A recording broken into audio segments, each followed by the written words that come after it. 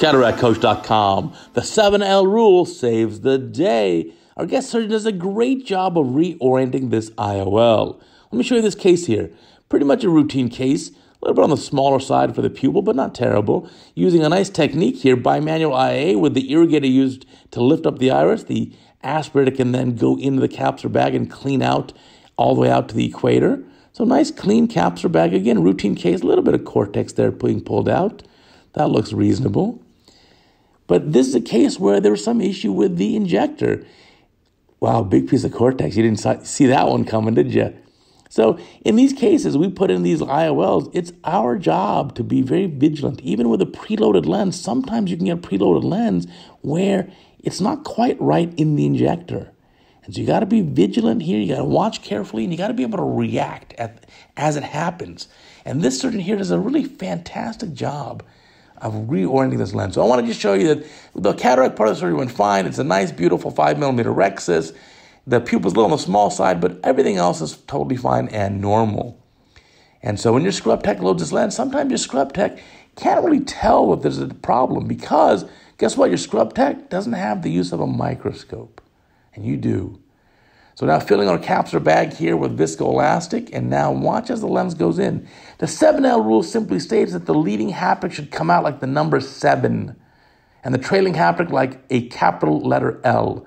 So here you can see the tip of it looks a little funny. So the surgeon's already, tipped off to that. Hey, wait a minute, that's not quite right. See how the blue tip of that haptic is going towards the right instead of the left? So watch now. So as the lens comes inside the eye, slowly, it's the wrong, that's not a 7, that's the wrong direction. So the surgeon stops, twists the cartridge, twists the whole thing, and reorients it. Look at that twist, beautiful. So that leading haptic comes out now like a number 7, and now the trailing haptic, of course, will look like a capital letter L. That's the 7L rule. And that helps a lot for these cases. So now the lens is in the correct orientation. So because the surgeon was vigilant and saw this, he was able to adapt and get that lens in a appropriate position. Now get that haptic in the bag, and this patient's going to have a normal outcome. But I think you may have that one haptic maybe in the sulcus, so maybe dial that in, or maybe just double check, maybe it is in the bag.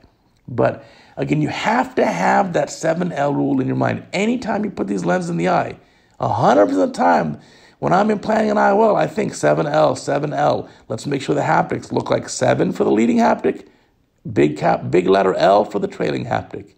Then I'm happy. And of course, that forms the anti-S orientation. If you look at that lens in the eye and it looks like a letter S, well, that's S is for a silly mistake.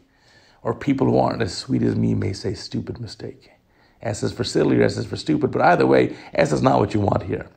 And, if you do have an upside-down IOL in the eye, it oftentimes is not going to cause too much issue, but you've got pride in your game, right? You've got pride in the work that you do. You want things done right. So here at the end, ensuring the lens looks fine, removing viscoelastic, the rest of the case proceeds normally. So always keep in mind that 7L rule. Oh, nice technique here, going behind the IOL as well, washing out any viscoelastic. And again, I just want to lift up that iris a little bit just to check and see. Make sure I can see the haptic and the optic edge underneath that rexus.